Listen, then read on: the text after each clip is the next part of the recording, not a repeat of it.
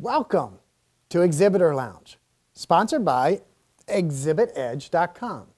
I'm your host and your trade show mixologist, Michael Gray. Here each week, you receive simple, practical, and proven tips to improve your trade show strategy, get better results, and maximize your budget. Now today, let's look at the other companies that directly support you, the exhibitor, at trade shows. The Show Service Manual refers to these companies as non-official contractors. Now these companies are given the name of non-official contractor since they are not endorsed directly by the association or the show's general contractor, and they are brought in by the individual exhibitor to service their exhibit on site. To help explain the distinction, only official contractors are listed in the Show Service Manual to provide services including drayage, labor, electrical, and much more. Now, as we talked about earlier, some services are exclusive to the general contractor, like drayage and hanging signs. And some services are not exclusive and can be provided by the non-official contractor. While in more specific terms, non-official contractors are referred to as display houses and installation and dismantle labor companies. All right, today we'll look at display houses, also known as exhibit companies. A more descriptive term applied to some of these display houses is the full service display house. All right, so what does that mean? Well, the full service title is given to a company that provides all the services necessary to design, produce, and manage trade show exhibits for their clients. Now, our sponsor, Exhibit Edge, is a full-service display house.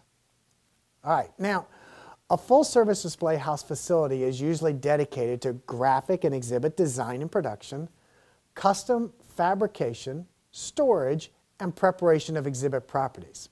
Oh, and the administration of all logistics and show floor services. Basically, everything an exhibitor needs to design and build an exhibit and get it in and out of trade shows. Now, the full service title is earned as a display house provides these core services in-house. Many companies can provide some storage, administrative, and labor services, but they do not have the core graphic and fabrication capabilities in-house.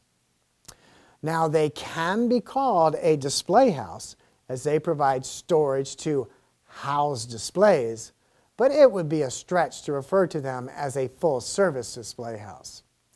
An important tip to remember is that the more services a display house can provide in-house, the better equipped they are to handle all your needs quickly, with what should be more cost-effective direct pricing. Now, the show must go on, and knowing your full-service display house can provide last-minute graphics and handle emergency repairs can make all the difference to the corporate exhibit manager. So the next time you are looking for help from a display house, ask the right questions to make sure they are a full-service company. All right, let's give you some of these questions. Here's what I would ask. All right, 1, do they provide exhibit and graphic design in-house? 2, do they have proper climate-controlled storage? 3, do they have tractor-trailer height loading docks? 4, do they produce graphics in-house? 5, do they fabricate custom exhibits and components in-house? 6, do they have online inventory capabilities? 7, do they have exhibit rental properties? 8, what methods and procedures are in place for trade show execution? 9, how many people are assigned to my account and what do they do? 10, where will my exhibit properties be stored? 11, do they have a fee schedule that shows in-house services versus third-party services?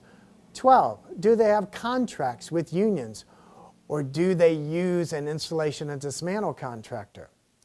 13, if they do have union contracts, what cities do they support with direct union labor? 14, what exhibit manufacturing brands do they support and service? Well, you get the idea. Anyways, next week we're going to look at installation and dismantle companies and how they operate. As always, please respond with your questions and comments and let others know about exhibitorlounge.com. Hey, we'll see you next week.